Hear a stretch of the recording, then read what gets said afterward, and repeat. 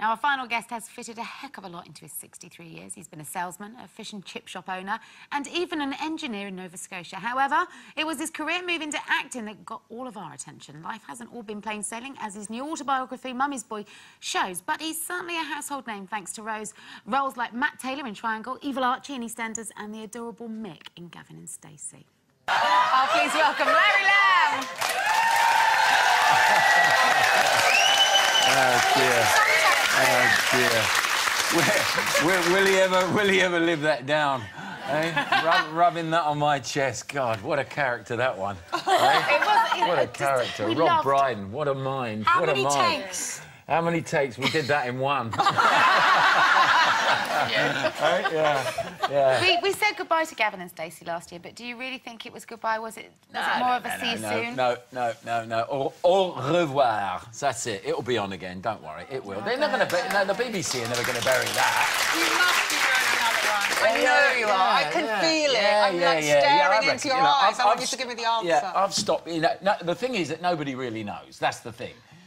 Logistics is the problem, getting everybody together again, because everybody's had an amazing sort of fillip to their lives, and you've all got careers now. I mean, nobody knew who I was before Gavin and Stacey, right? Oh, Triangle, no, we know. Yeah, but then they forgot. But it's like everybody's got a career. Getting them all together to do it is going to be the problem. But they're going to do it. The BBC won't kill that. We're watching the reruns. You might have to have an affair with Rob, you know, after that scene. You never know. That could be your character development. Yeah, well, it might be. We might go fishing together, you know. Brokeback Mountain.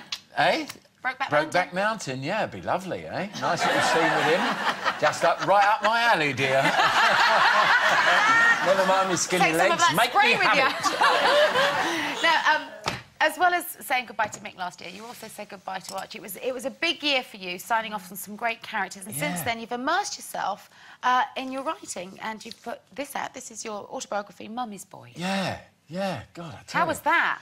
Yeah, it was really interesting, and in the end, you know, just because you sort of suddenly get on the scene and you suddenly become a celebrity, the stories that you've been telling your friends and your family for years and years suddenly have a sort of a currency. How did you do it? Did you sit down, did you dictate it, or did you write it? I tell you what I did.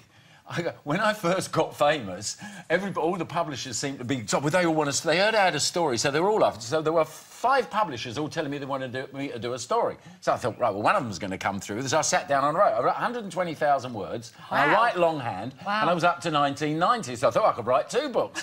And all the publishers disappeared. There were none of them left. So I literally took the lot. That's 120,000 words is a lot of words. Boom, put them in the bottom of the cover, forgot all about it.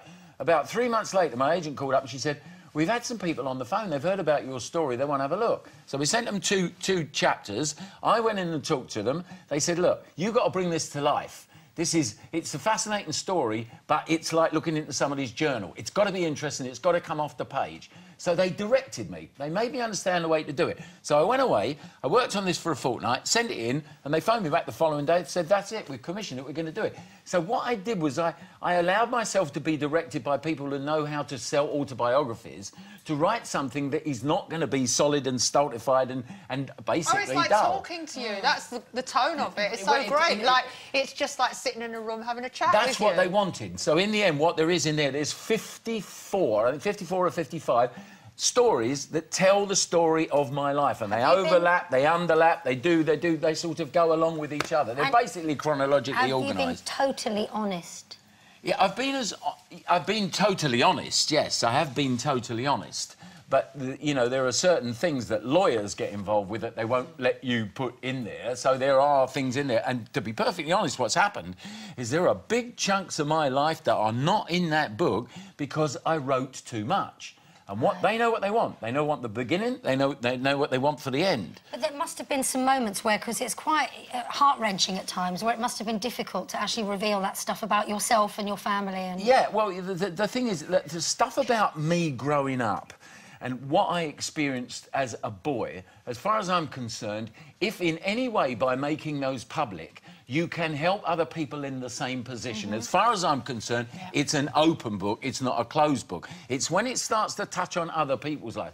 My life, as far as I'm concerned, was given to me to live, and I've lived it, OK? And now, as far as I'm concerned, to share it with other people, you know, some people think, oh, what's he blabbing about his private life for? I'm blabbing about my life. Over the bits I really like, my favourite bit in the book is you do a movie with Bob Dylan and you're really impressed. You're working with Bob Dylan, and what happened? Yeah, what happened? You didn't have dinner with him. Tell me about it.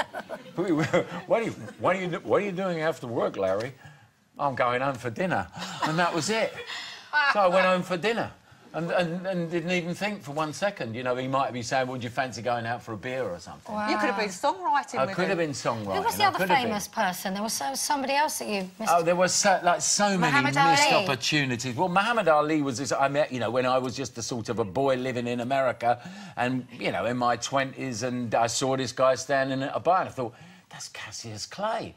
And I walked across to him. He was standing with back to me with these other two big guys, and he turned around and started spurring up. They're about to take us off air. It's been a pleasure. Larry Lamb, everyone.